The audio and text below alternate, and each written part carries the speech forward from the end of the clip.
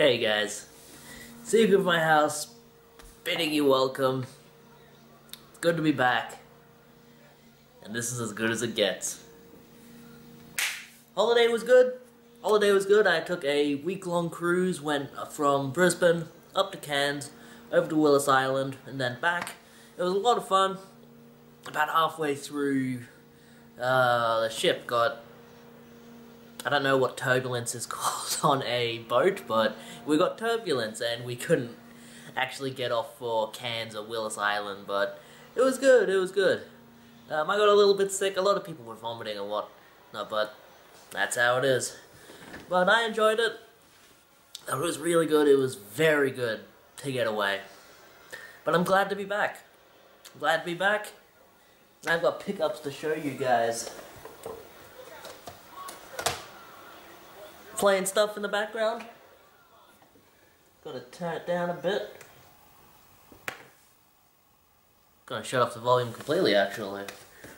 One of the games I picked up is there. Little spoilers, but I did manage to pick up 2 items while I was in... what was it? Managed to pick up 2 items while I was on the cruise, just 2. We got off at a few places, various ports, and I went to a few op shops and found some cool stuff, found some cool items. I'm actually going to put the volume back on. Sounds a bit boring with just me, but I actually managed to find a few items. It didn't want to go very far, so I just went to 2 op shops and asked if there were any more in the area, and they said, yeah, there's a few. Went and checked them out, not a whole lot. So, really, the only 2 items I picked up was a PC game, looked kind of cool. That. I picked it up for that game in the background. No idea what it is, but I'll fire up the old DOS box? No. I'll fire up the old Windows 2000 emulator and play them. God, it's been a while, I don't remember what it's called. Yeah, I don't remember, but apart from that, also went to another op shop, had a bunch of Xbox games, mostly stuff that I had for $4 each. I wasn't really feeling it, but I wanted to buy something just so I could say I got some pickups on my cruise, and for $4 I got Kung Fu Chaos. Looks like a decent game. Case is fucked. Take the thing out. It's all in there. This is in nice shape. But the case is messed, so I've got some spare Xbox cases. It doesn't matter. And I hope I don't have this one. I can't see it, so I don't think I have it. They had 2 copies of this in there, which was a bit surprising. But Kung Fu Fury looks like a cool game. And that's all I picked up on holiday. That's literally all of it. Video over. Go away. Yeah, right. Alright. Now we get to pre-holiday pickups. All of those games that you saw in the video before this. Actually, we'll turn this down. Not fully, but there you go. Actually did get a few games that I thought were pretty cool looking. Went out multiple times in the last few weeks before my holiday just to look around. I wasn't really planning on spending money, but I thought if I find something, I'll buy it. And it was a Wednesday, which is when this church op shop opens in my local area just around Graceville, and it usually doesn't have anything, but it's worth stopping in there just to have a look around. And I wish I had gone in there sooner, because they probably had way more than just this, but managed to get these items for $1 each, which I thought wasn't too bad. Some PlayStation 1 games that I didn't have, and I'm always adding to the PlayStation 1 collection, still going for the full set. PlayStation Snowboarding, in a generic case, but for $1. It's a fun game, actually. It's like a precursor to SSX, very arcadey. We have Worms World Party in the generic case. Already got that one for $1. I saw it for $1 and thought, yeah, I'll grab it, why not? Yeah, it goes to a good cause. And Treasures of the Deep, which, if you don't know, my copy of this game has like a byte missing out of it, so just to get a copy with a full disc is worth it. That was $1 too. And then we have a full, complete copy of Wipeout, which does need to be cleaned. I don't actually remember if I have the original Wipeout. This was one of the very early titles, like, you can see on there which game it was. It was the 10th game released for the PlayStation, so that's cool. Good to get that. I played a few of the Wipeout games, they're fun. Very full on though, difficult games. And they also had this for $1, which I'm just gonna... I know Cash Converters will give me $2.50 for this, so I'll just take it to them. NBA Live 09 All Play. I bought it because it was there, and it was cheap. Would any of you do differently? Probably. And from there I thought, alright, I've scored in the first place, I'm gonna go everywhere. I went to the RSPCA, and the St. Vincent de Paul, and the Australian Red Cross, all in Sherwood. Nothing in any of them. I thought, you know what, I'm feeling good, I gotta go. I gotta continue looking. I gotta find some stuff. So I got on the train, 20 minutes, got to Goodna, and I started looking around and found something at the first place, which was Cash Converters, and then the rest of the places just couldn't find anything. So for the entire day I got that lot and this game here for $3 at Cashies, which I thought was alright. The Incredibles for the original Xbox. It's a good game. It's a good game if you haven't played it. Definitely try it out. It's all complete in there. And it's one I didn't have. Alright, what will I show next? This one maybe? Yeah, I'll save the biggest lot for last. Also, in the last few weeks, I decided to go to the Fortitude Valley area just to have a look around. You know, isn't that really why we do this? Just to have a look around, see what we can find. And I managed to find a few items in the Cash Converters and the op shops, so... When I went into Cash Converters, the Fortitude Valley Cash Converters has not been good to me lately. Whatever I've been finding has been scratched and in not very good shape, so I've kind of not gone there as often, but now I've got this stuff, I probably will try and go there at least once a fortnight just to see what they have. You know, it's not too far out of the way for me, so it's worth going just to check it out.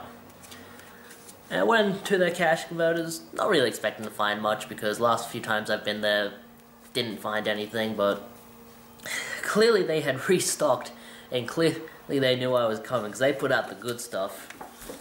First up, it's for $1, PlayStation 2 demo disc. Always looking for this one particular demo disc that has WWF SmackDown on it, SSX, and Klonoa. Always looking for a PlayStation 2 demo disc that has that. It also has... what's that game? It's like a dungeon crawler and a town building simulator. There's two of them on the PlayStation 2. I don't remember the name. It's fairly well known. I'll put it down here if I can remember it. Also, for the PSP, I've been finding a lot of good PSP items lately. That's really cool because the PSP, that's my handheld system of choice. I've been playing a lot of it lately. On the PSP, I've actually, on the cruise, I actually took my PSP with me and I started playing Valkyria Profile Lenneth, which is a very solid RPG. It's got some very unique kind of gameplay elements to it where you have to train up a character and then send them off to battle. Like, not for you, but like to another place. And then you can like follow their progress. It's very interesting. It's interesting, I like it. And I'm about 20 hours into that game, so trust me, I was feeling not having any internet on the cruise because I would continuously get to a point in that game where I didn't know what to do, I couldn't continue. So I would just mess around until I figured it out, and I'm like, man, these like caveman times. But found some PSP games, well, a PSP game. All of that build up for a PSP game. So I found a PSP game, it was $2.99, round up to $3 because I live in Australia and we don't have pennies. It is World War II Battle Over the Pacific. It's got a CEX sticker on it. This has come from the UK at some point. They were charging £6 for it in, I don't know which year, but some year. But for $3 I thought, yeah, it's good enough. I'm not a huge fan of those flight combat games, but you know, I can see the appeal. I like the PSP, so it's one I'll sit down, play for half an hour, get my money's worth out of it. Speaking of getting my money's worth out of it, I actually bought a game to sell. Wii Sports Resort, $3. I'll get 10 out of it on eBay. Always got to be looking for something to help offset the cost of your game purchases. Probably the best pickup of the last few weeks, which makes it a little anticlimactic that I'm showing it in the middle of the video, but The Lord of the Rings, The Battle for Middle-earth 2 for $8. Usually a bit more than I like to spend on Xbox 360 and PS3 games when they're pre-owned, but this is a good one to get. In Australia, I believe this goes for like I believe it goes for at least $30, so for $8, good deal. And it's not one that I'll play. It's an RTS game. To be completely honest, I'll probably sell it on. Put the money towards something I actually want. No, wait, I remember now. This is one I'm going to have to keep. And it's one I'm actually going to test out right now, because when I bought it, I did not realize that there were like little marks on the disc. And I'm not sure if they go into the data label. I'm really hoping they don't.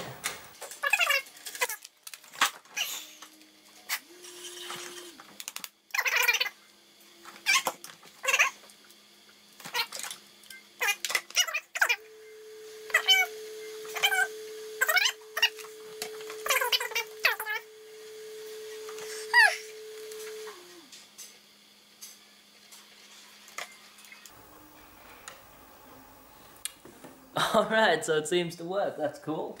Very good to know.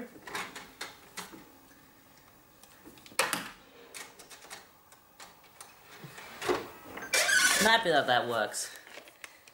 It's good. There are a few scratches on the front of the disc and I didn't know if they went into the data label or not, so it's good to know that it works, so I can sell this on. Get a little bit of my money back. One that I don't think I had. The PlayStation 2, Crazy Frog Racer 2. I have the first game of this, it's kinda shitty, but for $2, it's worth it just to have it. It's a weird game. It's just a Mario Kart clone with Crazy Frog characters, and this one actually has pinball and dancing on it, so I'm sure it's a winner. And finally, the game in the background. One that you probably all know the title of. One that I've actually been looking for a few years for this. I've just never found a copy that was in the condition that I would like and the price I would like. So to find this one for $3, I thought, yep, I'll pick it up and I'll give it a play. Shadow the Hedgehog. A spin-off of the Sonic the Hedgehog series featuring a character that debuted in Sonic Adventure 2. For $3, I was happy to get it. It is going to need a lot of cleaning. But the disc itself is good, the manual is good, and it's one to add to the PlayStation 2 collection, so I'm happy to get it. That was all I got from Cash Converters. I thought I did pretty good, to be honest. I thought I did pretty good. Got out of there just under $20, I believe. And I thought, you know what, I'll check out the op shops as well, see what's there. I found 2 DVDs in they're kind of in the same building. I think it's the St. Vincent de Paul op shop, but I don't remember. For $3, Triple H, King of Kings, burying everyone.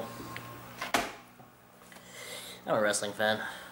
And Daniel Boone, Trailblazer. This was only a box, I thought, yeah, I like my westerns. Alright, from there... Ooh. All of this is from my local cash converters. I mean, I go there at least once a week, so I'm always there when they put out new stuff. I know when to go. And I managed to get some good items, and ooh, the best item of this pickup video is at the bottom of this pile. Forget Battle for Middle-earth 2, the bottom of this pile is the best thing in here, but I managed to get quite a few games, some PSP games, some PlayStation 3 games, some stuff that's a little bit older, so first thing I got, just for $2, for $2, why not? Call of Duty Modern Warfare Mobilized. I believe this came out when Modern Warfare 3 came out, like 2009. Yep. It's a first-person shooter on the Nintendo DS, which I've played King Kong on the Nintendo DS, which is a first-person shooter, and it's not too great, so hopefully this one is a little bit better. But it's all in there, and it looks good. A few PSP games, I gave them all a try, they're all very good. This one is pretty fun. Naruto Ultimate Ninja Heroes, this was $3. It doesn't come with manual or anything, but I gave it a try. It's a decent little fighting game. It's very simple, but it's fun. You get to play as all of the characters from the Naruto series, or so I assume. Also grabbed for $3. This is a very good game on the original Xbox and the PlayStation 2, so maybe it's good on the PSP, maybe it's not so good, but Spider-Man 2 for $3. I was willing to give it a try, and Spider-Man 2 on the Xbox and PlayStation 2 is a great game. Check it out if you haven't played it. Probably one of the better movie tie-in games out there. For $2, this was a great deal. This is one that I've been looking for. Ridge Racer 2, love Ridge Racer. Ridge Racer is so much fun, just classic arcade racing in a big 3D perspective. I love them. I'm still looking for Ridge Racer 6 and 7 on the PlayStation 3. I'll get them eventually, I gotta find them cheap though. This is all complete in there, and this is very fun. If you're a fan of the Ridge Racer series, you will not be disappointed with this title. How many minutes do I have left on my camera? 33, I'm good. Also grab one. I get this in pretty much every PSP lot that I get. If I see it for $2 or under, I'll always grab it because it's a quick resale for $5. Resistance Retribution. It's a good game. It's one that I've finished a few times. Back when I originally had my PSP, it's a third-person shooter where you play as this guy in World War II battling against aliens. It's very fun. Very cool story too. You find out that, like, the aliens are like controlling people and making aliens out of people. It's fun. It's a good game. Speaking of aliens and people battling aliens, also grab a game that I have played the other games in the series of. I've finished the other games in this series and I enjoy them very much, so hopefully this one will be just as good. Dead Space 3 for $5. That's not too bad, I don't think. But I like the Dead Space games. I like number 1. I really like number 2. Dead Space 3, hopefully it's good. Also enjoyed Dead Space Extraction. That's also fun. Hopefully the online pass hasn't been used, but that's in there. Now remember online passes. They died a hard death. I'll play it, see how it is. Hopefully it's as good as the other ones. Got some original Xbox games. I don't have this one, that's why I got it. Bloodwake, got some sun fading on the cover, but that doesn't matter. For $3, I was willing to grab it. It's like a boat vehicular combat game. It's a good game, it's very fun. And it's all in there. Also grabbed, this is one that I grabbed because I had it when I was a little bit younger, when I originally had the Xbox, or should I say my dad had the Xbox and I was playing it, and I would play it at his house. There. I would play it at his house. And he had this game, and I would play it and think that half of the game was really good, and that the other half was kinda shitty, and it is the Hulk. And yes, it is based off the 2001 movie? 2003 movie with Eric Bana. Not a good movie, but this is a surprisingly solid game. Half of the game just sees you running around, destroying stuff with ease as the Hulk, and the other half of the game sees you playing as Bruce Banner in a kind of stealthy game.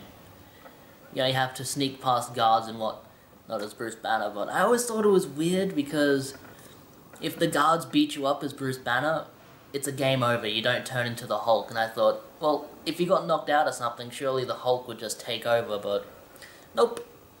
Get a game over if you get knocked out as Bruce Banner.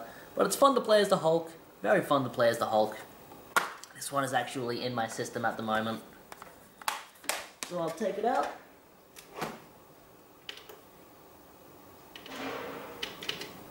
I don't have my Xbox plugged in at the moment. Oh well. It's a fun game. Check it out. It's super cheap. I mean, you can get it for $2 or $3, and it's worth playing. Another one that's worth playing for $2. I also had this when I was a little bit younger, and I always thought, this is a game that should not be as fun as it is, but it's just so much fun. Cabela's Dangerous Hunts 2 for the PlayStation 2. For $2, that's a bargain for this.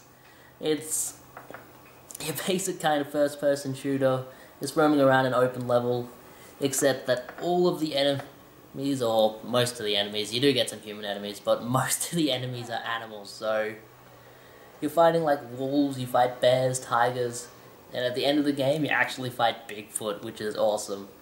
So I definitely recommend this. It's super cheap, as is the first one. Check it out.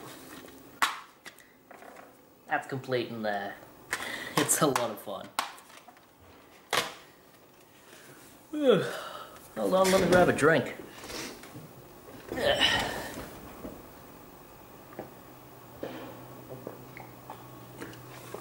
Oh. Thirsty work, this game pickups. And then, to round it off, we got From the Vault, Shawn Michaels, for $1. And then for $5. For $5.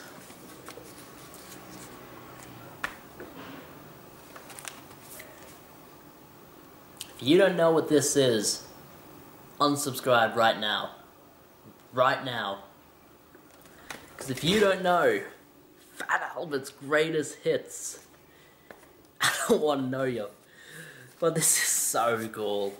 I fucking love Fat Albert as a kid. And it's got all the discs in there. Disc 1, 2, and 3. And then it's also got a nice picture of everyone's favorite rapist.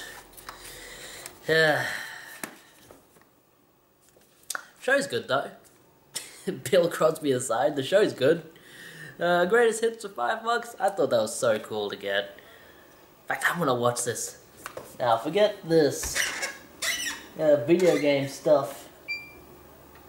I'm gonna start watching this right now. So I got this 2 weeks ago. Had to go on a cruise. Had to go to work the last few days. I just haven't had any time to do anything, so I'm gonna start watching this right now.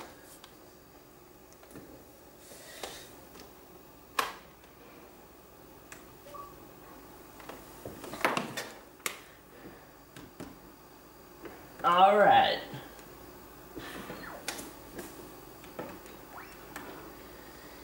For copyright reasons, I'm gonna start watching this, and I don't think I'm allowed to show you guys any footage of it, so I'm gonna get out of here. I'm gonna watch me some Fat Albert. And I want you guys to have a good day. Have a good day. This is Seagull of my house bidding you farewell. Stay classy, everyone. It's good to be back.